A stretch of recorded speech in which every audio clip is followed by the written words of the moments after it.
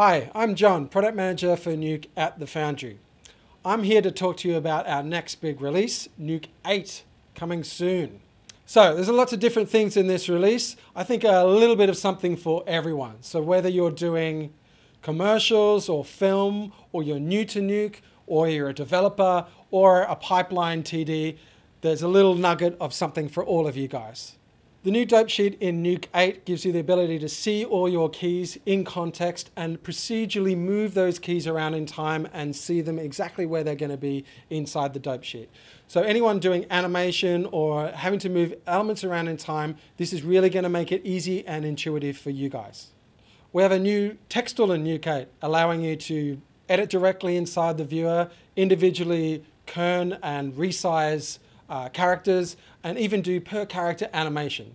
So it's really great for anyone doing titling or legals inside NUKE. Enhancing our grading and color correction tools has been a big focus for NUKE 8. This ranges from updates to the UI, so in panel color wheels, to new panels for analyzing pixels, vector scopes, histograms, waveform displays, lots of updates to analyze the picture. In addition to those sort of updates, we've got a brand new color matching tool as well. And this is an update to our existing furnace tool, but it allows us to give make a stable LUT by analyzing two sets of images and giving us a LUT that goes from one image to the other. So saving you having to create or do a manual grade to match two different plates. 3D has always been a big focus of NUKE, and it's always set us apart from other tools. And in this release, it's no different. We've got lots of great things in there. For instance, we have a wireframe shader, so great for being able to line up elements or do breakdowns. We have a viewer capture mode. So this allows you to capture the 3D view and save it out to an image sequence or flipbook that image sequence. So really great for checking your animations or again, checking things that are attached properly. We also have a way of editing geometry directly inside NUKE procedurally. So that's really great for, say, doing a projection. You've got your model, you've got your thing that you want to project, and it doesn't quite line up there.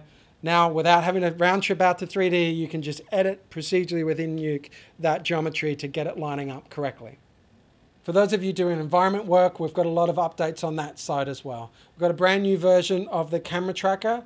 It's got some new features such as camera calibration, we call it.